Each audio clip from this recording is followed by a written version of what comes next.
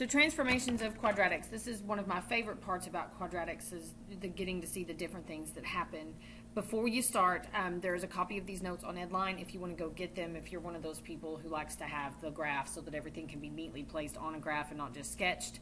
If not, you can just sketch it. It'll be just fine. It will also help if you have different colors so that you can draw, because we're going to be drawing several things on a graph at a time, and if you have different colors, it'll help you distinguish.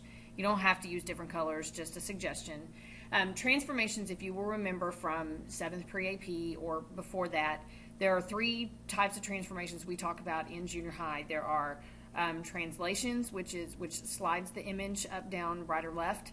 It doesn't change the size or the shape or anything. And then there are reflections, which flip it over. And then there are dilations. The only two we're going to deal with today are translations and reflections. We will not dilate our parabolas, but we are going to translate them and we are going to reflect them.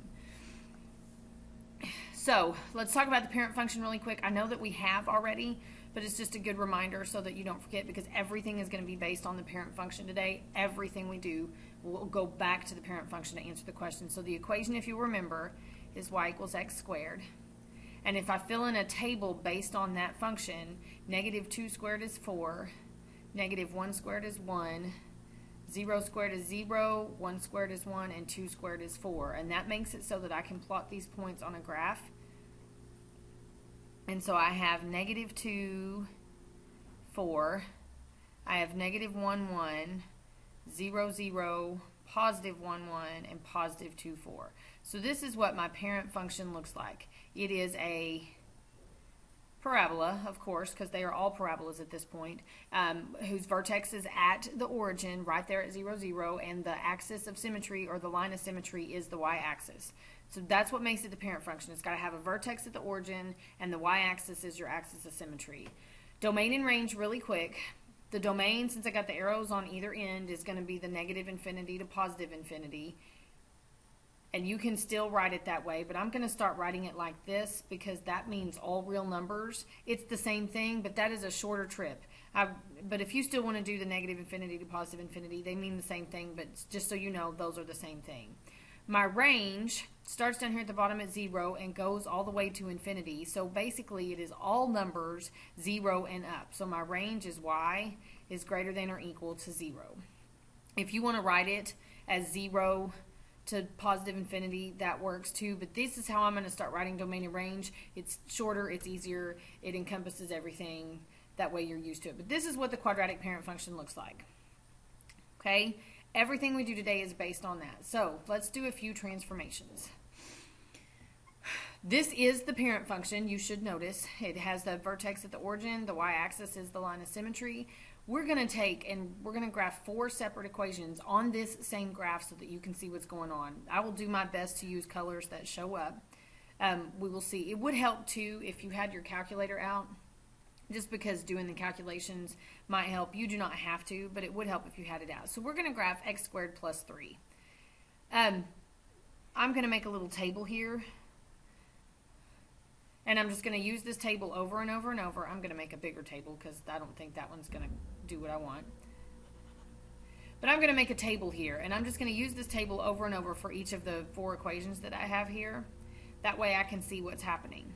And every time I am going to plot the points negative 1, 0, and 1. I think that those 3 points will be enough to do what I need. If they are not, I'll add in negative 2 and positive 2.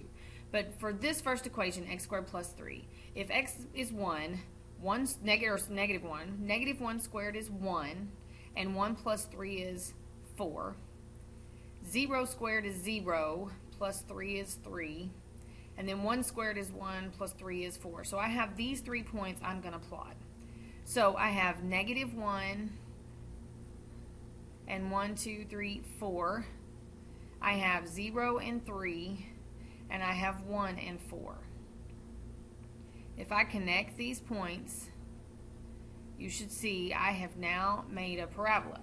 And so if you compare this parabola to the parent function, the one that was already drawn, remember, I said we weren't doing any dilations at all, so the size of the parabola isn't going to change. Despite the fact that my drawing is really crappy and it's not a very good parabola, the size of the parabola doesn't change. The width of the parabola, the height of the parabola, none of that changes. The only thing that I am changing is its position on the graph. And if you will look, I went from the parent function right here with the vertex at 0 to my new function that has a vertex of 3. And so all I did was take this parabola and slide it up. So I slid it up, and I slid it up 1, 2, 3 places. So how did the graph change compared to the parent function? Here's how we are going to say that. It translated up 3 units, because that's what happened when I added 3. It took my parabola, scooted it up 3 units.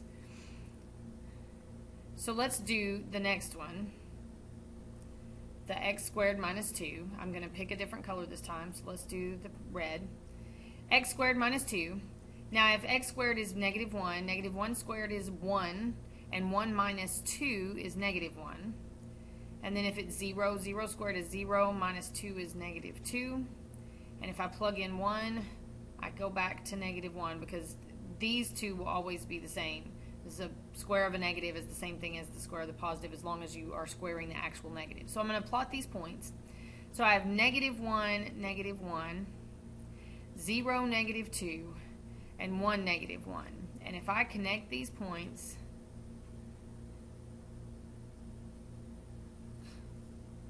you should see I made another parabola. Again, this parabola, the width did not change. All that happened was it moved down. And if you will look, from comparing to the parent function to the new one, it scooted down 1, 2 units. And so I say that it translated down 2 units. So if you will look, when I add a number, when I went from x squared to x squared plus 3, because parent function is x squared. When I add a number to the parent function, it translates the function up that number of units. And when I subtract a number from the parent function x squared, it translates the parent function down that number of units. So if I want to summarize, I know there are 2 more functions here, and you can go graph them if you want, but if I want to do a summary, here's what my summary is going to say. Okay, if I add or subtract a number, it translates my function up or down that many units. So adding or subtracting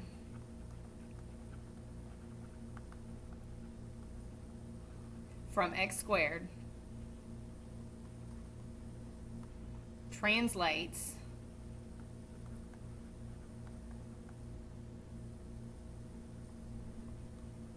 the function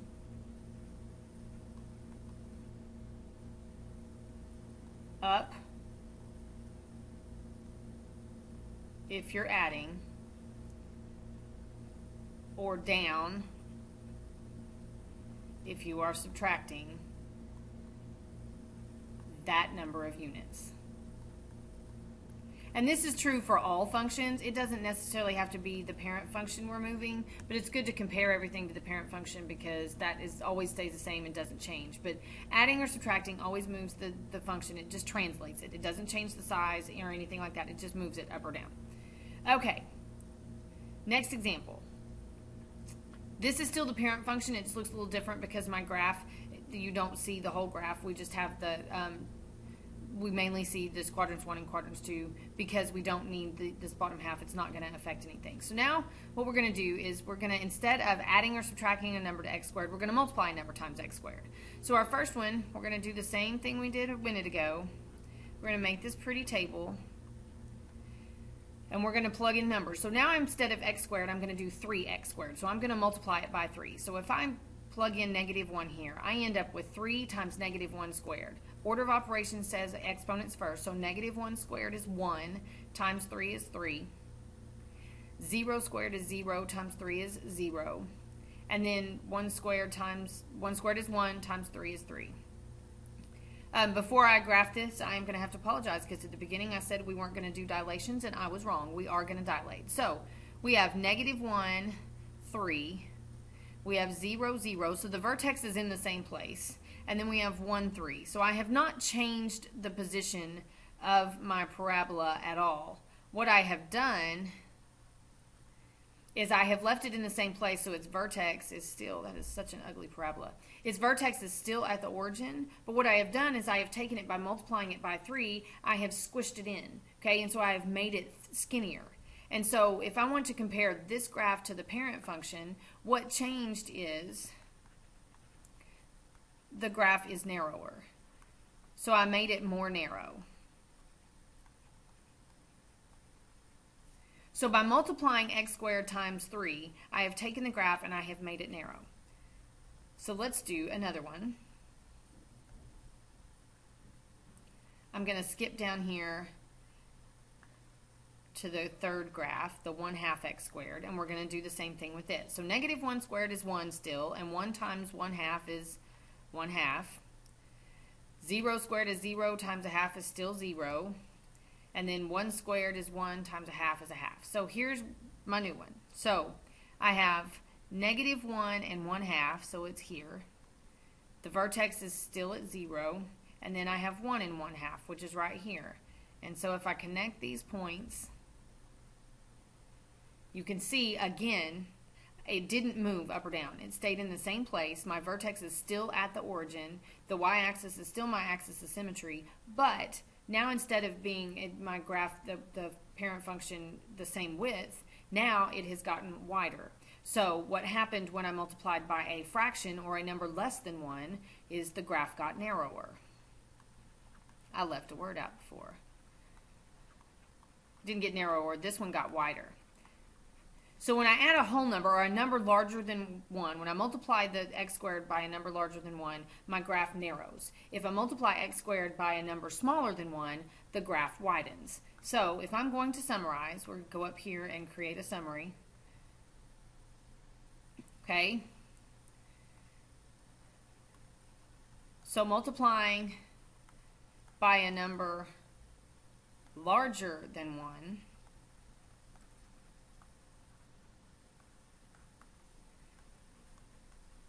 the graph narrows. I think I write too fast and it doesn't have time to record. Then if I multiply by a number smaller than 1,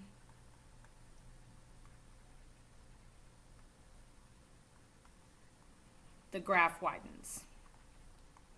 And that's what you need to get from that. If you want to graph the other two and see, so you can see that that's really what happens, go right ahead. So let's do one more set of examples and see what happens now when I put it all together. So again, with the pretty little table, I have x and y, I do negative 1, 0, and 1. So let's do this negative x squared again. This is my parent function graph for me already. This is going to be negative x squared. So when I plug this in, I'm going to write over here so that you can see I have negative 1 squared, because I'm squaring negative 1, but it also, they want me to do the opposite of x squared. So when I do negative 1 squared, it becomes 1, but if I'm going to take the opposite of that, the way the function is written, it's negative 1. If I do 0 squared, I have the opposite of 0 squared. Well, 0 squared is 0, and the opposite of 0 is still just 0. And then when I do positive 1 squared, I have the opposite of 1 squared. Well, 1 squared is 1, and the opposite of that is negative 1. So when I plot these points, I have negative 1, 0, 0, and 1, negative 1. And so when I graph this, hopefully you will see what happened. My vertex remained in the same spot. My vertex is still at the origin. Y-axis is still my axis of symmetry. So I have not, I didn't move it up or down. I also did not make it wider or narrower. Hopefully you drew your graph better than mine and you can see that this is the same width. The only thing that happened is my graph is now flipped over. And so what do we call it whenever we flip over the graph of something? What kind of transformation or transformation is it when I flip the thing over like I just did? It becomes a reflection. And so if I want to describe this transformation, this one is reflected. And if you want to get real specific, you can say it is reflected over the x-axis. We are not going to get that specific because it's not always that. It's very clear for this one it was reflected over the x-axis. It's not always.